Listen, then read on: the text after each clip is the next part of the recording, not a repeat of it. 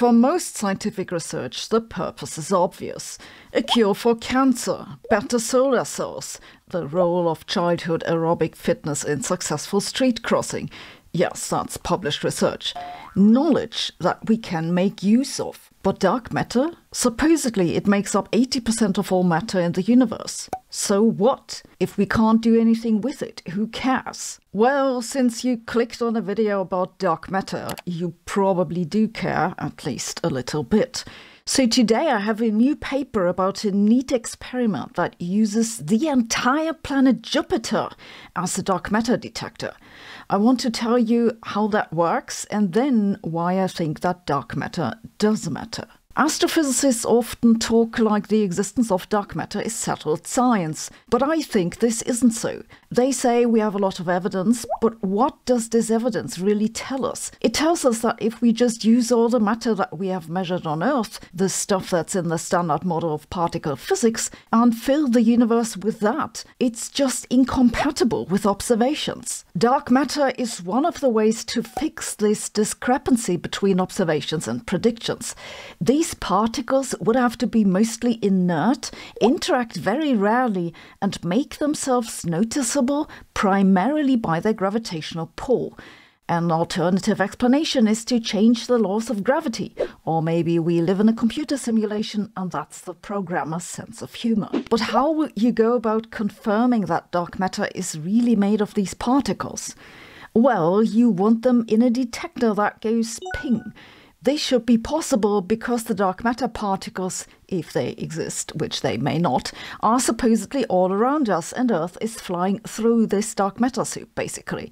It's just that the dark matter particles interact so rarely that we normally don't notice, so you need a very sensitive detector, or a very big one. These dark matter detectors all work more or less the same. You take a big tank or a big chunk of material and monitor that very closely. What you're looking for is the rare interaction of the dark matter particles with that material. It could cause an atom to wiggle and that'd create a very slight heating. Or it might kick an electron into a higher energy orbital, and when the electron drops back down, this emits a photon. Again, you can measure that. Now imagine having a detector the size of planet Jupiter. This is what the new experiment is about. They use data from the Cassini mission, which was actually studying Saturn, not Jupiter, but on the way to Saturn, it made a flyby on Jupiter, because even satellites are better at multitasking than me. On that occasion,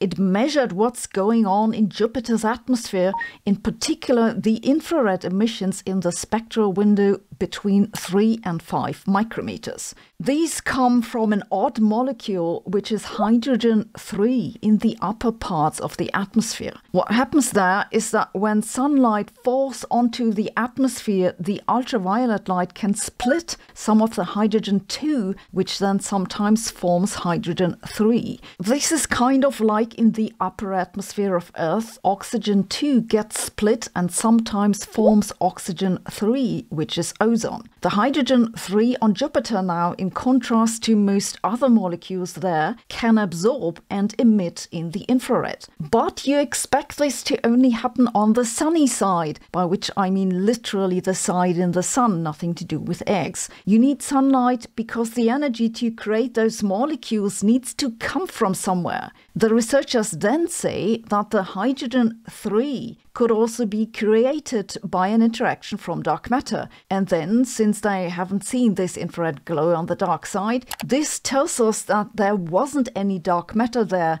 in appreciable amounts. So what the Jupiter detector does is to rule out many types of dark matter, namely all those which could have caused this infrared radiation, but didn't.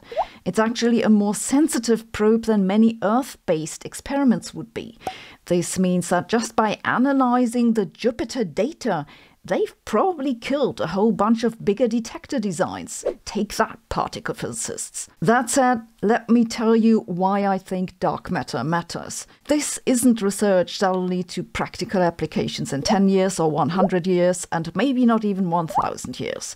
Add some zeros if you feel like it. But if we ever want to become a space-traveling species, and I surely hope we will, we need to understand what's going on out there in the cosmos. We'll need to know whether we have to plow our way through clouds of dark matter, or whether maybe gravity works differently.